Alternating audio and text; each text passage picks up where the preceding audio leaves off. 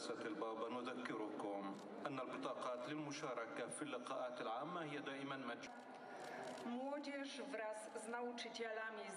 Pope Francis was forced to apologize after he was caught using a derogatory slur to describe gay men. Francis was speaking behind closed doors on May 20th to a group of Italian bishops. According to media reports, he used the term faggotry in describing the atmosphere of some seminaries. Francis was essentially upholding the Vatican's ban on allowing gay men to enter seminaries and become priests.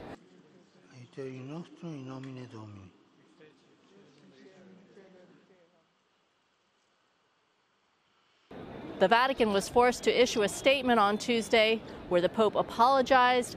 He said he never intended to use a homophobic term or to cause offense.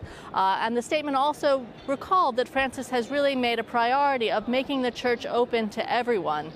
Indeed, he has really prioritized reaching out to LGBTQ Catholics, starting from that very first line, "Who am I to judge?" Back in 2013.